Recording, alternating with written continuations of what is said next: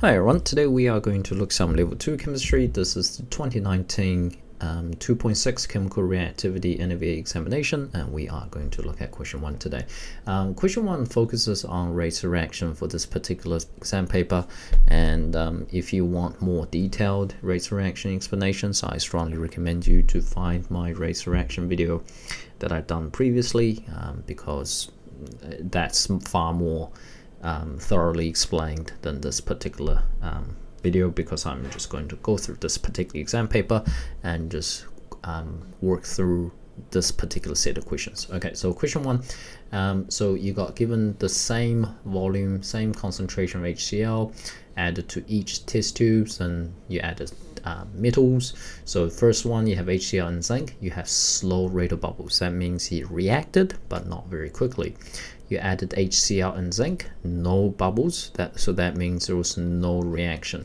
You added HCl and zinc, which would react. Then if you add copper, that speed up the rate of reaction. So straight away, if you have this really odd thing that's in your mixture, and that significantly increases rates of reaction, that means whatever this strange thing is a catalyst.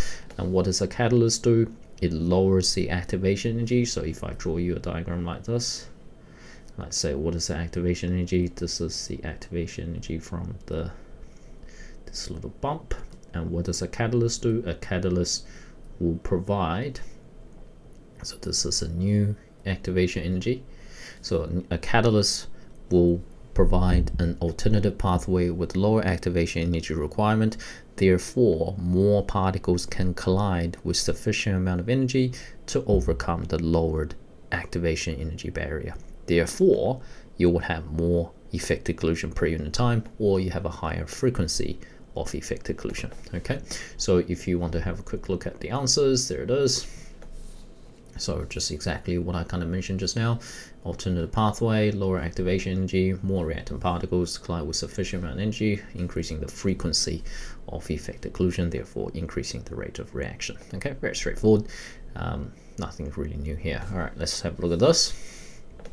This is a different question, different investigation.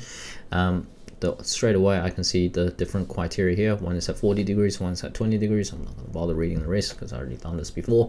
40 degrees, 20 degrees, which one's 40, which one's at 20? So line B must be 40 degrees and line A must be 20 degrees. Why is that? Because at a higher temperature the rates of reaction is faster, and that would result in a higher rates of reaction. That means more effective collision period in time. Then you have a steeper graph. Okay, explain why the two lines still finish at the same position. Because you still have the same. If you look at the reactions, all the reactions have the same amount of ingredients. Okay, so it's kind of like, again, I like using cooking as an example. If you have the same amount of ingredients being cooked, if you put one thing, if you put them in the oven, one at 180 degrees, one at 220 degrees, you don't magically cook more stuff.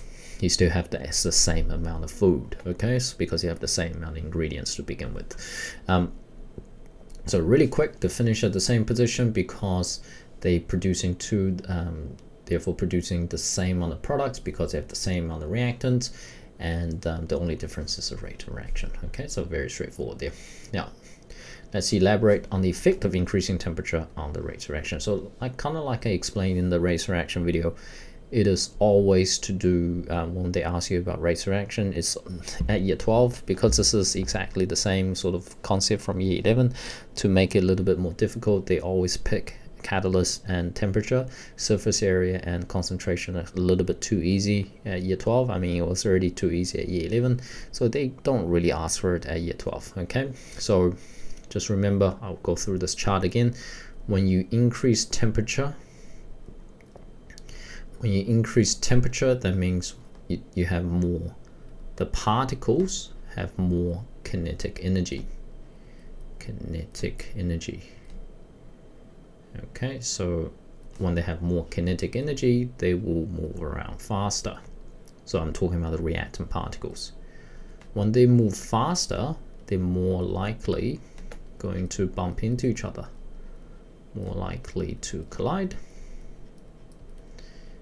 And when they're more likely to collide, therefore you have increased, the rate of reaction. Okay, so when they move faster, they're more likely going to bump into each other, more likely to collide. And when they're more likely to collide, therefore you have increased, the rate of reaction. Okay, so very straightforward there. Now, let's elaborate on the effect of increasing temperature on the rates of reaction. So increased frequency of collision. Okay, because they're more likely to collide.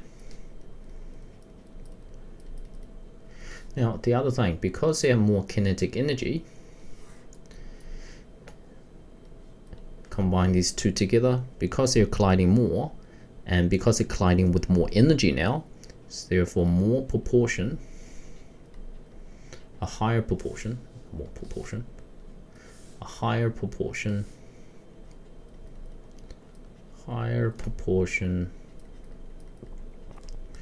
of collisions will be effective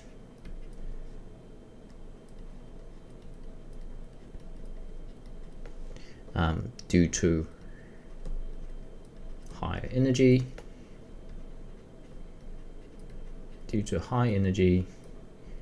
know, just extend. I mean, I kind of ran out of space. So high proportion of the solution will be effective due to high energy. You know, more likely, more collisions going to have, more collisions will collide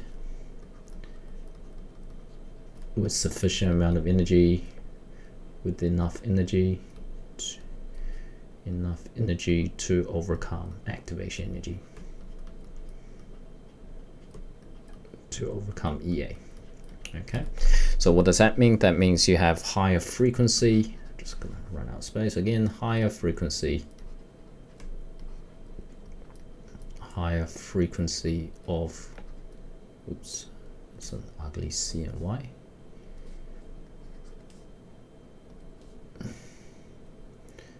Higher frequency of successful collision. Note, I didn't say any per unit times thing,